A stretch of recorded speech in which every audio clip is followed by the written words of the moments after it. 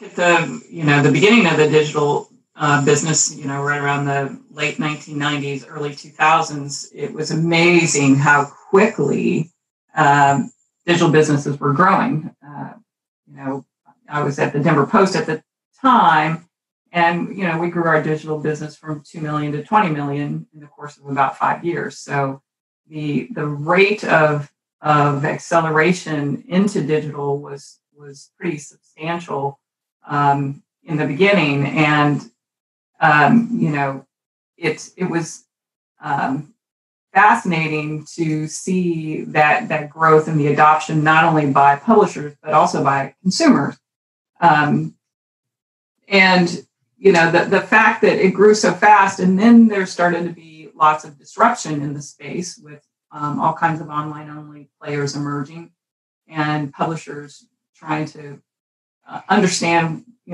how they needed to adjust their businesses to adapt to changing consumer habits and changing the way businesses communicated with consumers. That's been a long journey over the past 20 years, and there's some obviously some very positive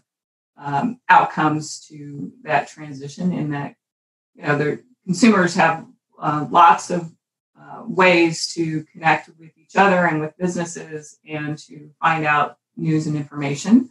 Now we're to a point where we're trying to help consumers understand, where they can get credible information, and also help businesses better understand how to connect with quality audiences, because obviously not all audiences on the internet are desirable to have your brand associated with. And we are starting to see, some trends with advertisers in that they're trying to direct their dollars towards more credible local media outlets than they were apt to do even 2 years ago.